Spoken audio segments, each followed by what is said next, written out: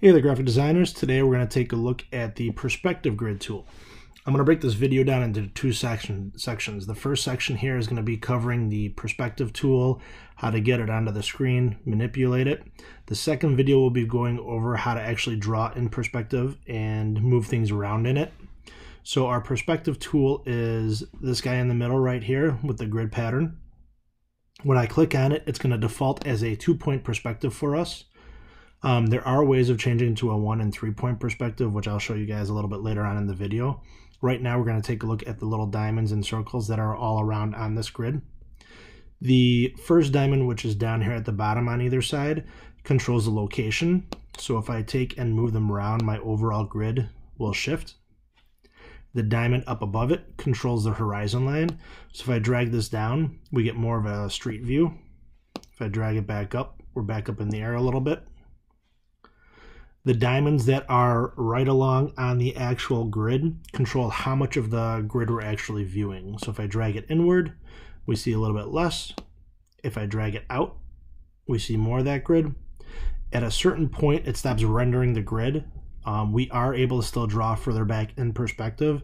It's just that at a certain point, these blue grid pattern will take and just be a solid blob, so they stop showing you guys the grid. Top one here controls how much of the grid showing from the top. This diamond down here in the middle controls the size of the grid.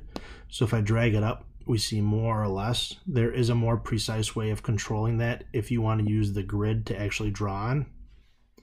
And then these three little targets right here represent the location of the actual plane. So the guy on the left, you can see the little orange line coming out of it, is going to control the orange plane. So I could drag it out if I wanted to.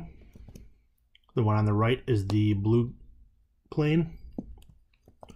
And the one at the bottom is the green plane. So we're able to manipulate and move those around. If we don't like looking at the grid, you guys can hold Alt. And if you click on the grid, it'll turn to a solid blue. If I click again, I keep moving it on accident, it'll disappear, and one more time brings us back to the grid pattern, so we can alter the way that it looks like. Now, if we want to change the overall look of this, if we want to look at a 1-point or 3-point, I'm going to come up to View. I'm going to come down to Perspective Grid, and you can see we got a 1-point perspective, 2-point, and 3-point. So our 1-point has one vanishing point off in the horizon. It's sort of like standing in the middle of the street and having buildings on either side. All the same buttons are here. There's just fewer of them because it's only one vanishing point. So we can move the plane to be on either side if we're drawing buildings on either side of us. A 3-point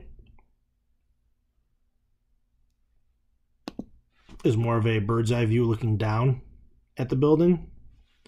So we got 1, 2, 3 vanishing points with this one. For this project that we're doing, we generally only use a 1-point or a 2-point. If you want to experiment with the 3-point, go for it. The other options that we have in here, we can hide the grid. There's rulers that we can take and show. Snap to Grid is on right now, but I never really use Snap to Grid. I'm going to turn that one off. We could lock the grid, and then we could define the grid.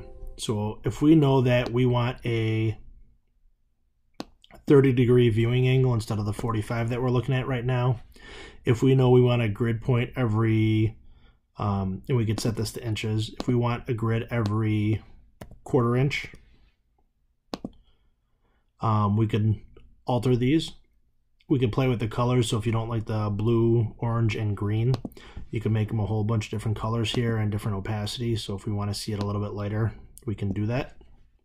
And when you hit OK, all those changes take place and your grid pattern changes. Now, before you start working on your actual project, I suggest taking and getting the grid looking exactly how you want it to look and then not moving it at all. Because if you start moving planes around, things don't line up in perspective like they should.